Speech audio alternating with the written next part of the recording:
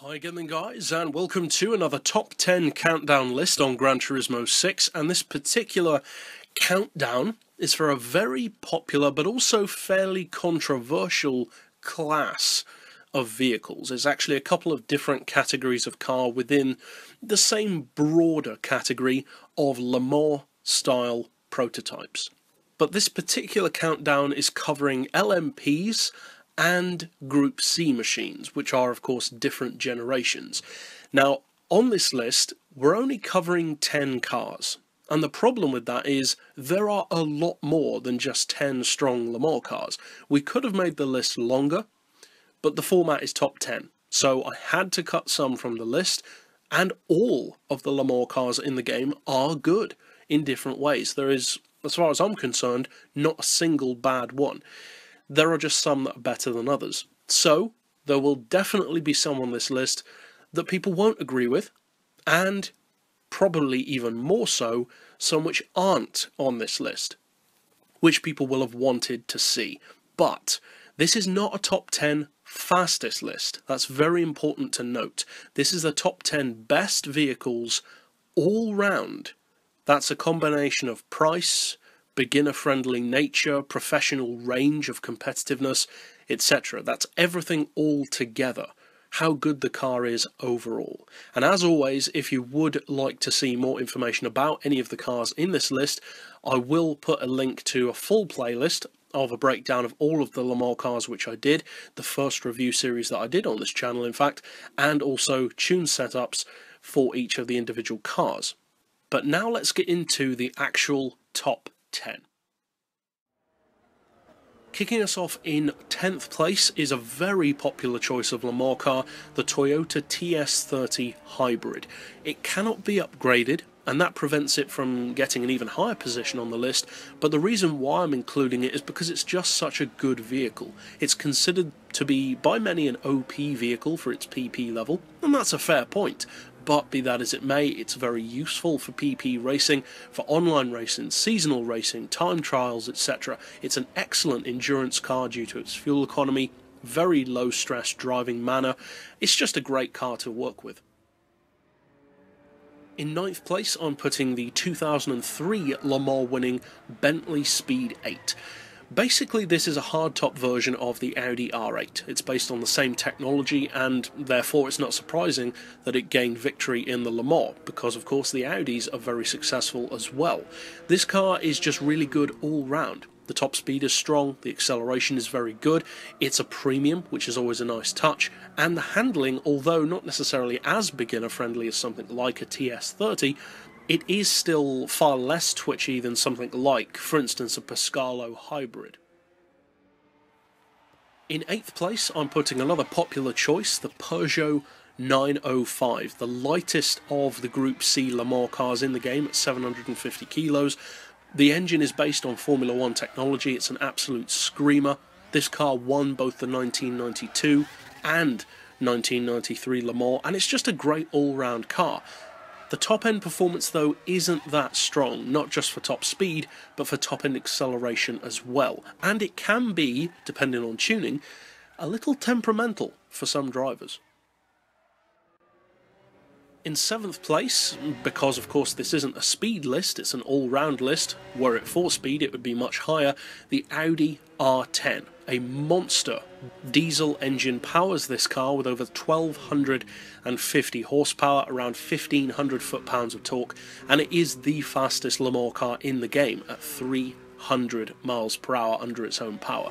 This car is quite simply overwhelmingly quick in a straight line.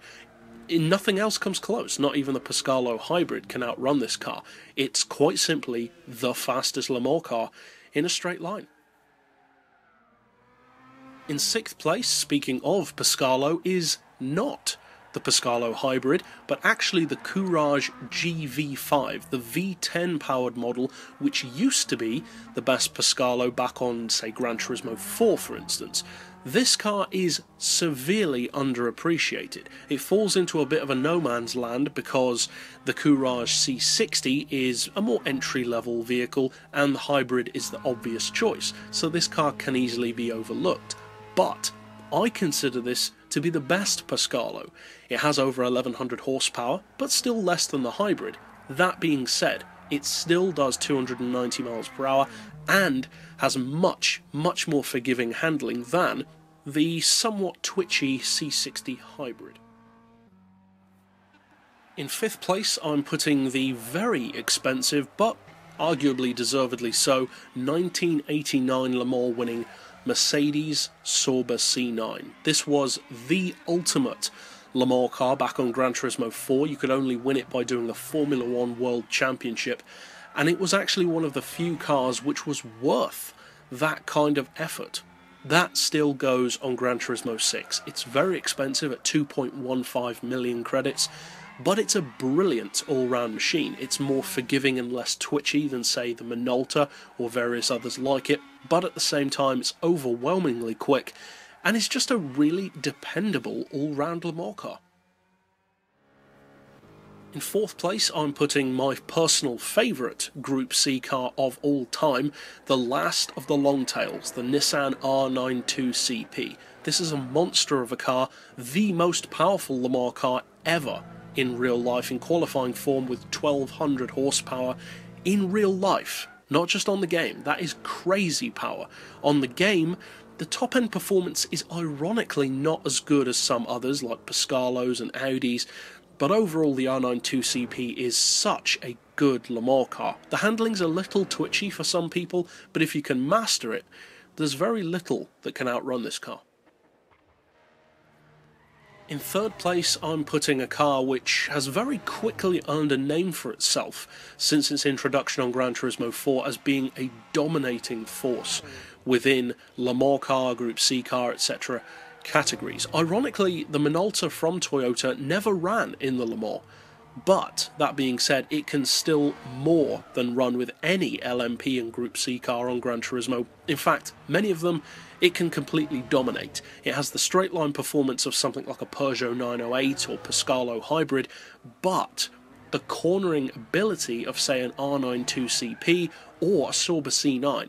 It's a brilliant all-round Le Mans car, and the fact that it's so strong at everything is why it's so high on this list.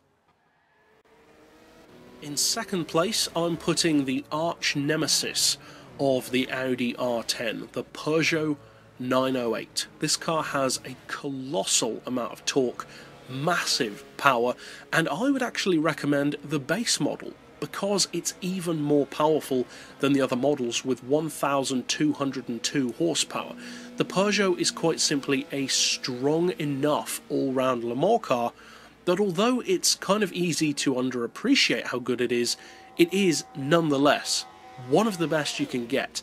It has kind of a quiet ability of just dominating most tracks.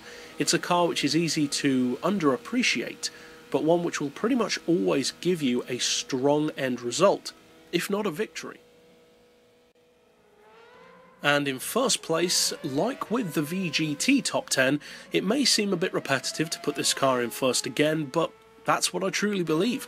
The Mazda LM55, as far as Gran Turismo's current lineup goes, is quite simply the most impressive all-round Le Mans car in the game. Of course, it doesn't run in any real racing, but it's such a good car. It has far less power than most of the other cars on this list, while simultaneously being capable of 290 miles per hour. The all-wheel drive also means that in wet weather conditions, it's a dominating force, and it's by far the cheapest Le Mans car in the game at 1 million credits. The LM55 is beginner-friendly, overwhelmingly good.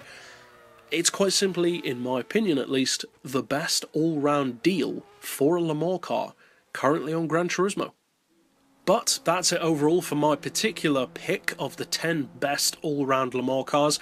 This will probably be a more contentious list than usual because people feel very strongly about their favourite Le Mans cars, and as I said, all of the Le Mans cars, and I mean all of them, even stuff like the Zytek or the Nismo LM car, they're all brilliant in their own way, and I do love all of them for different things. But that's it overall for this particular list. As I said, there is more information about these cars in the description down below, as well as the ones that weren't featured here. But for now, as always, thanks for watching.